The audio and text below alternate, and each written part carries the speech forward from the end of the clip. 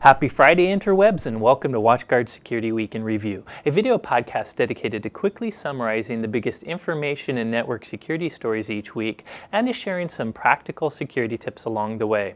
I'm a big security nerd and your host, Corey Nachreiner, and this is the episode for the week starting April 6, 2015. Without further ado, let's jump right into our daily security bites. And today I'm going to recommend you watch a HBO comedy to learn about information security.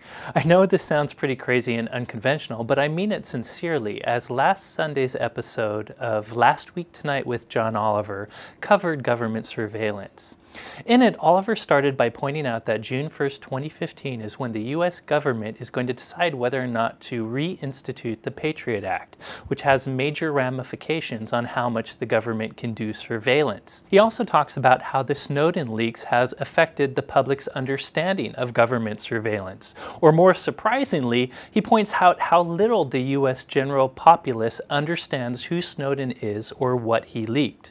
Most people apparently don't know Edward Snowden's name, or if they do know the name, they think he actually runs WikiLeaks. To figure this all out, Oliver actually travels to Moscow to interview Edward Snowden in person, and this alone is why I recommend that episode. Now, don't think Oliver's just there to throw comedic softballs. He actually asks some pretty insightful, hard-hitting questions. And in the end, they come to the core of the issue, which is the content of the Snowden leaks is pretty complex and technical. It's hard for normal people to understand. The questions of surveillance over privacy are not simple. They don't have any easy answers. However, Oliver does recommend a new humorous context Snowden can use to describe some of these technical issues. I won't give away the joke, but it's pretty funny. Anyways, if you're interested in information security, I think this is actually a pretty relevant and interesting episode to watch, despite the fact it's just a comedy show.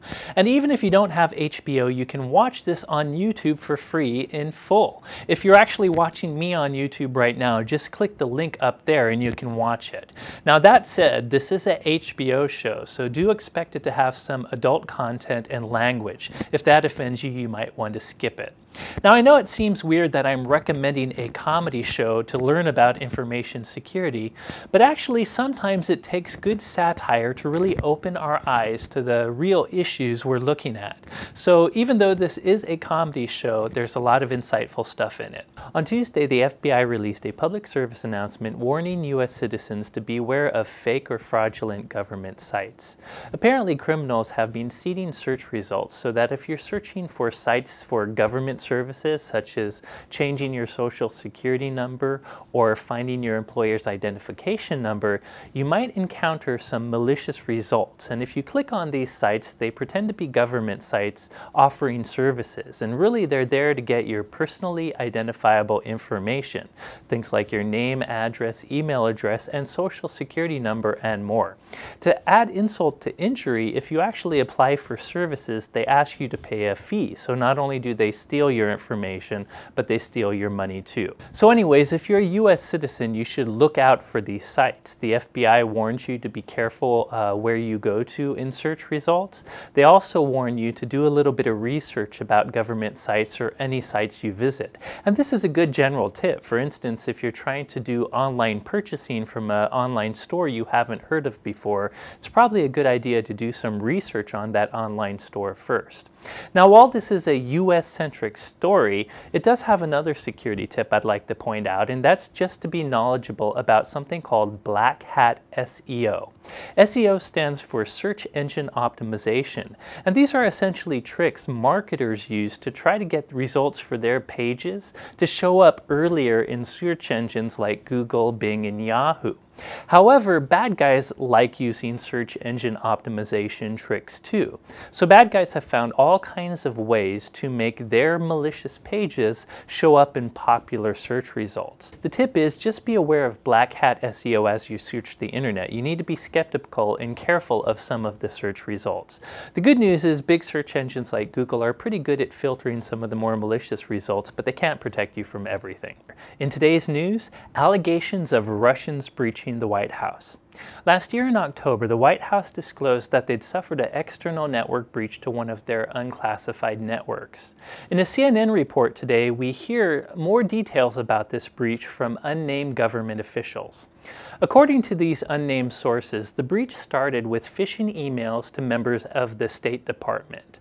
One of the State Department users must have interacted with these spear phishing emails and got malware on their system, and then the attacker used his email address to send more phishing emails to members at the White House, who of course must have also interacted with the phishing emails and got malware on their system.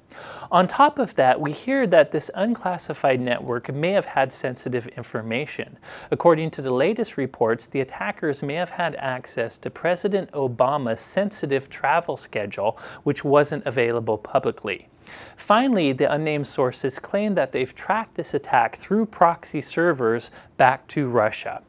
Now, the White House response underplays this issue. They mentioned that they already disclosed this attack back in October and that this really was an unclassified network with non-sensitive information. So politics and rumors aside, what you should really care about is what we can learn now that we allegedly know how this happened. And that's to beware of targeted phishing emails. You know, bad guys now realize that if they learn a bit about your user, they can send a more customized phishing email that is more likely to lure your user into doing something they shouldn't.